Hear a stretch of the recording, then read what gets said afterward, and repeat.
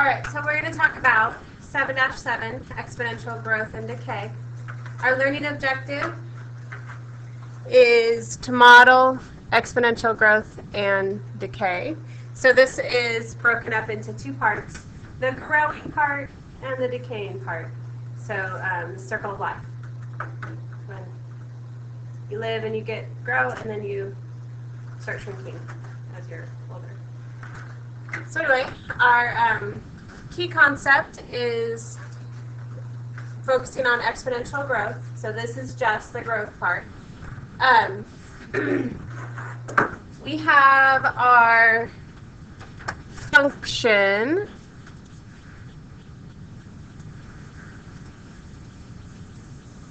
y equals a times b to the x. A has to be bigger than 0 and b has to be bigger than 1. If b is not bigger than 1, it is not growth.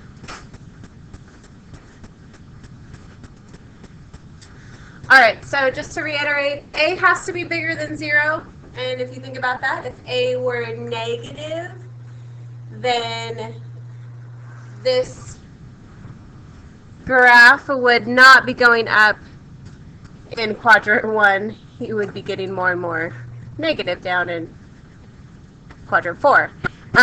B has to be bigger than 1. It's not going to grow if b is not greater than 1. Alright, so the equation, and this is a very important part, y equals a times b to the x, where a is your initial amount. It is what you have when x is equal to 0. Usually that's when time is equal to 0, if we're talking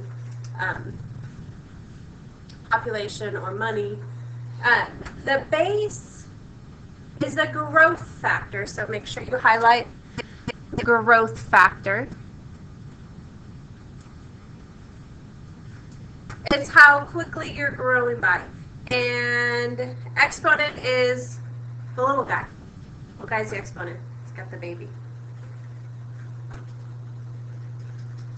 Alright, so make sure you guys sketch this graph.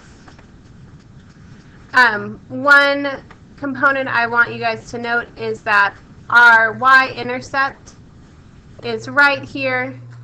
It crosses the y-axis at A, and that corresponds with the A in your equation.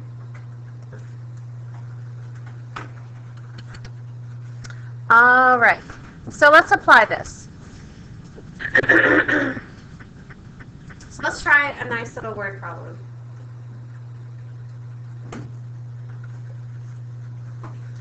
All right, suppose that in 1985 there were 285 cell phone subscribers in a small town.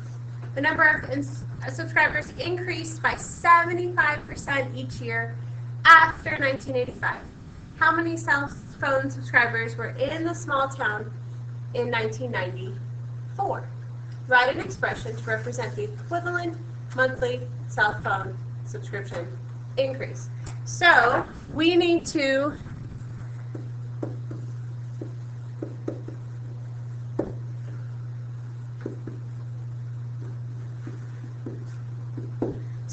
establish a 0 point.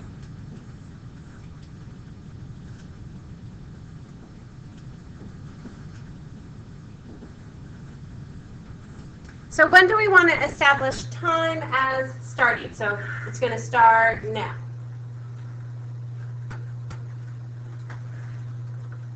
All right, so ask yourself, what year am I going to establish as time starting? So it starts in when? Year 0.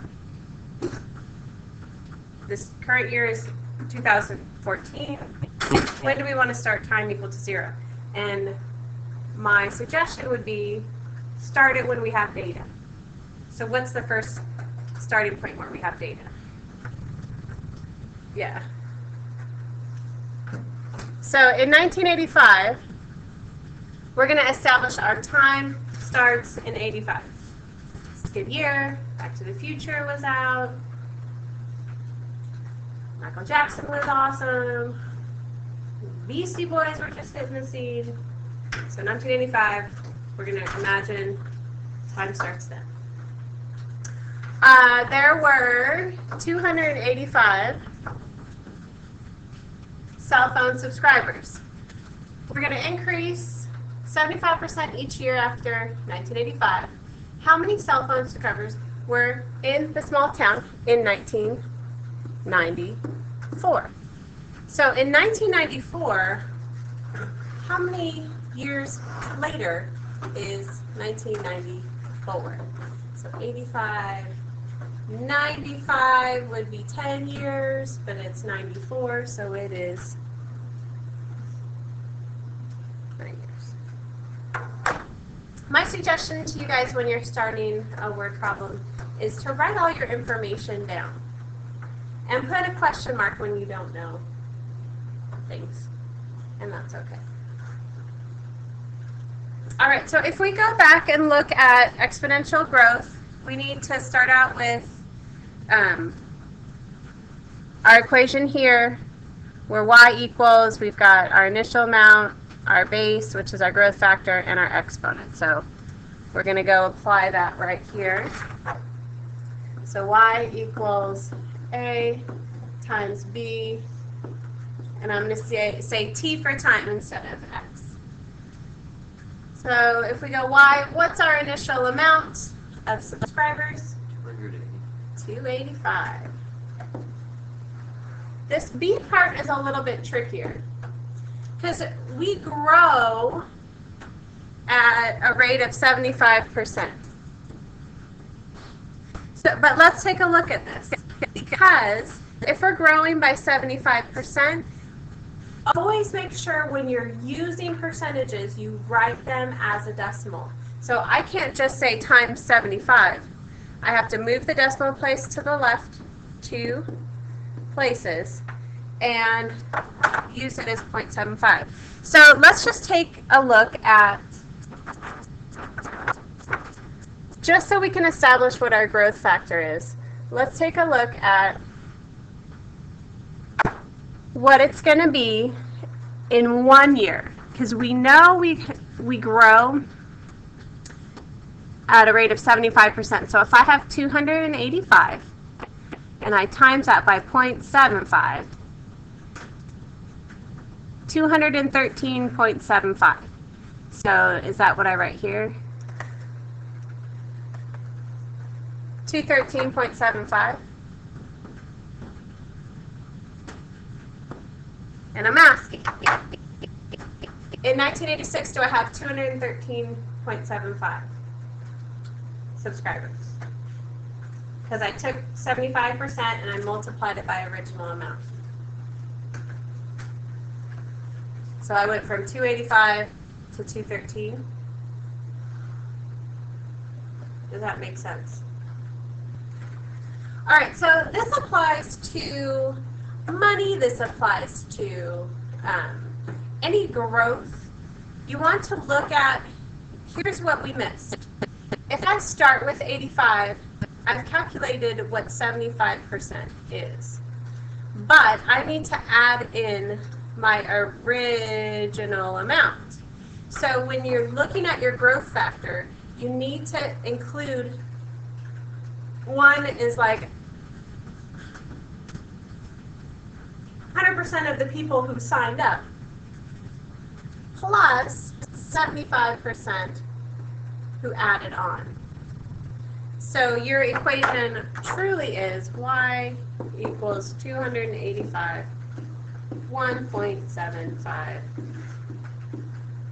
t. So now we have the equation. We can put in year 9 and get out our answer.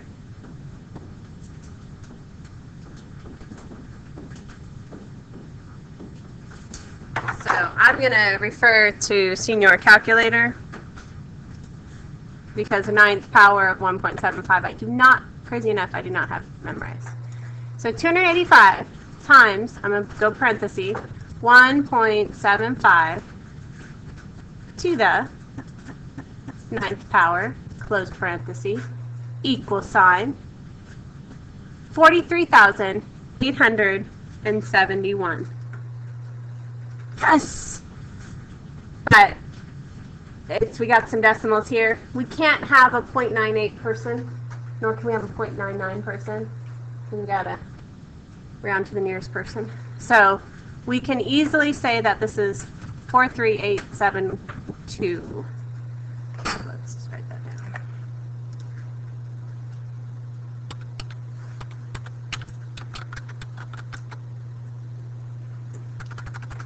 We'll call them subscribers.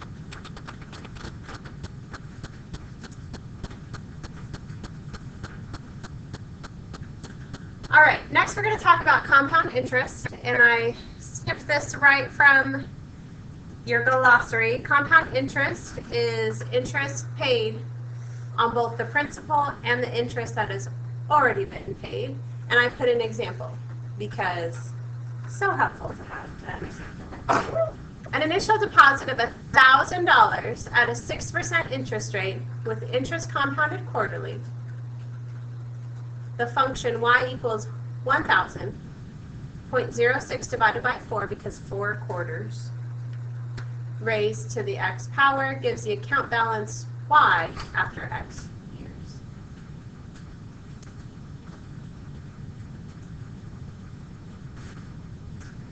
So we're going to look at problem number 2.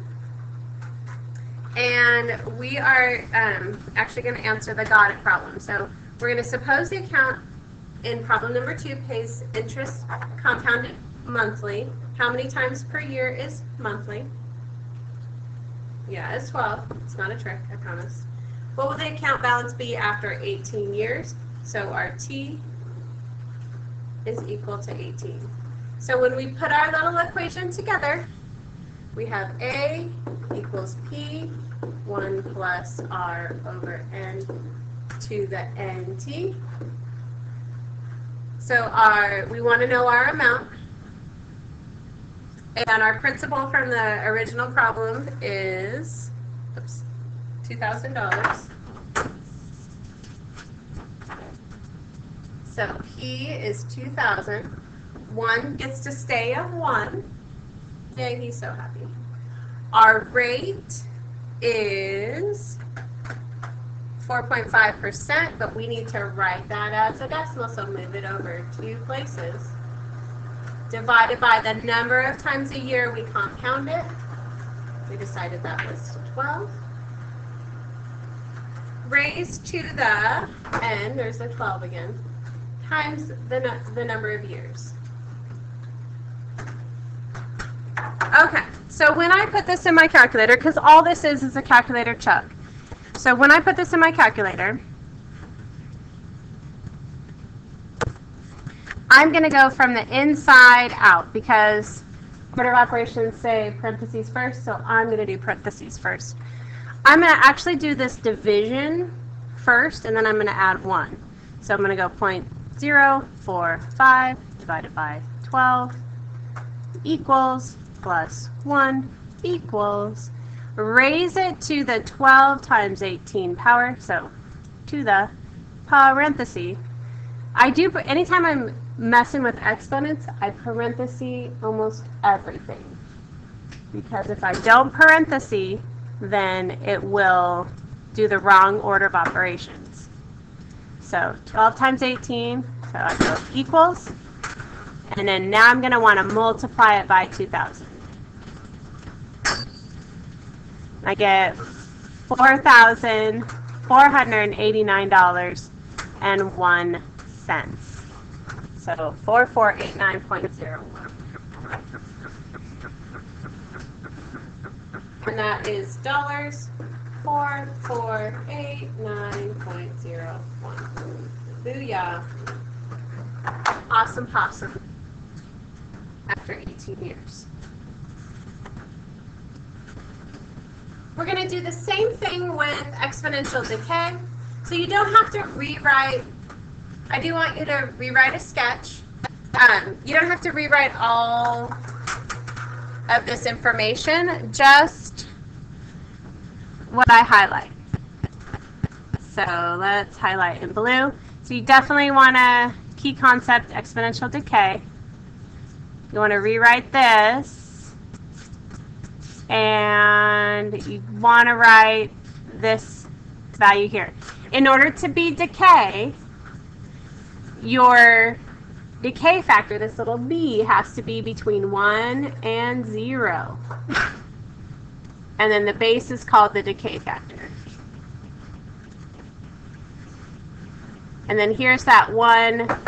In growth, we did 1 plus the percent, but in decay, we're going to do 1 minus because it's decaying. It's getting smaller, so that's where the minus comes from. Okay. So you don't have to rewrite anything else. Just exponential decay, the equation, and that b is between 0 and 1. Because it's going to ask you to identify growth or decay. And our decay factor has to be between 0 and 1 in order for it to be decay. All right, so what we're going to do is we're going to find atmospheric pressure at an altitude of 5,000 meters. And that comes from this problem 3. So let's read. The kilopascal is a unit of measure for atmospheric pressure. The atmospheric pressure at sea level is about 101 kilopascals. For every 100 meter increase in altitude, the pressure decreases 11.5%. What is the approximate pressure at an altitude of 3,000? And they found that our equation is y equals 101, because that's what it is at sea level at 0, and then times 0.885, because that is what you get when you subtract 1 minus 11.5%. So at 5,000, how many 1,000 meter increments is this? So if I was at 0 and I was making a graph, how many increments of 1,000 are there before I get to 5,000? Not a trick question. No, just 5. So we want to put in 5 for our x value. So let's do that on La Calculadora. So 0.885 to the 5 times 101 equals 54.83.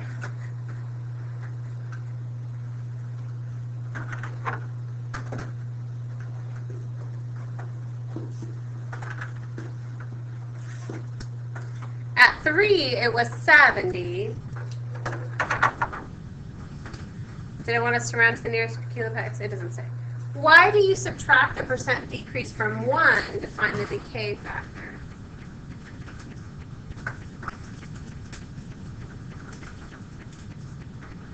So we better answer that. So let's do it in a complete sentence. You subtract 1.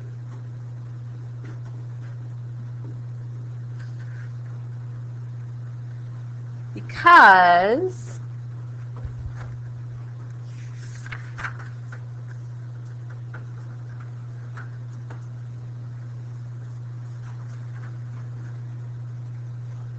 the decimal